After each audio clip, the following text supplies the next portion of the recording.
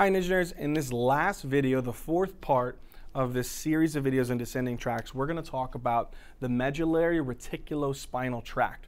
So again, making it really easy for you guys, we said the rubrospinal tract was controlling the flexor muscles. Guess what the medullary reticulospinal tract does? It also controls the flexor muscles. So if you can remember that, it's going to make it a lot easier for you. So remember, for the medullary reticulospinal, it's also controlling your flexor muscles. So it's crazy to think that the medullary reticulospinal, just one part just below the pons, right, controls your flexor muscles, and up here controls your extensor muscles. It's just really cool. So they're antagonists to one another in that aspect, which is pretty cool. All right, so the medullary reticulospinal, where does it originate? All right, so it's in the medulla, a part of the reticular formation. Remember, this big orange thing here is representing the reticular formation, kind of a mixture of gray and white matter that extends from the midbrain all the way to the medulla, right? Now, next question, how do we stimulate this system? Very, very similar. Now, the ponto, we said, had some actual cerebral cortex. The ponto reticulospinal didn't really have any information coming from the cerebral cortex.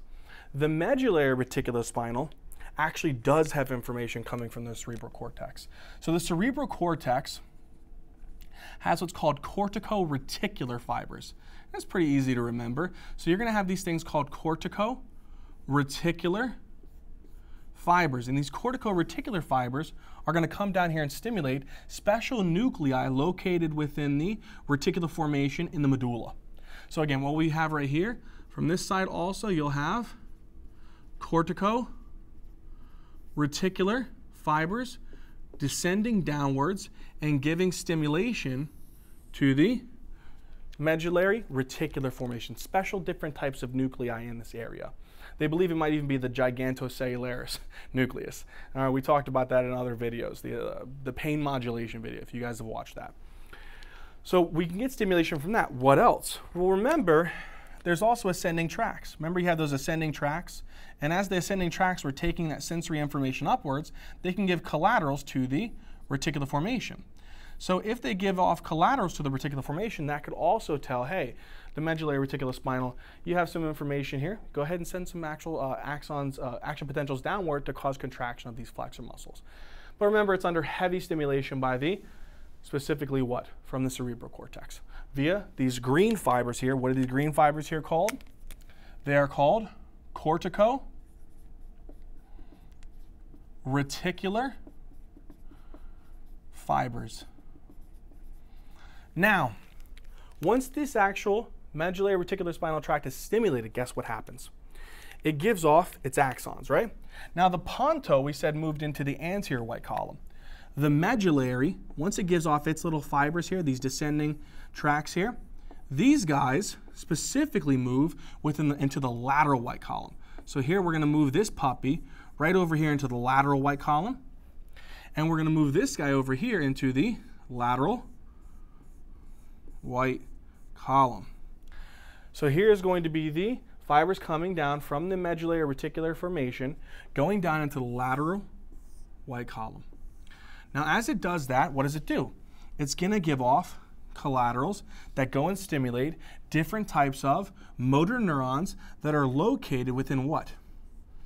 Located within the anterior or ventral gray horn of the spinal cord. What is it going to do? It's going to activate alpha motor neurons and gamma motor neurons. Just as you guys will never forget it, but alpha motor neurons do what? They go to stimulate extrafusal muscle fibers, which help to shorten and lengthen the muscle. So that's these blue ones. And the green ones are your gamma motor neurons. And the gamma motor neurons are going to be going to the muscle spindles, which are the intrafusal muscle fibers, which help to be able to keep the actual muscle spindles taut, to maintain nice, tight contractions, not flimsy, limp contractions. So, medullary reticulospinal, what are the important things here? Stimulation is going to come from the cortex, heavy stimulation from the cortex, but it can also get some information from your ascending tracts.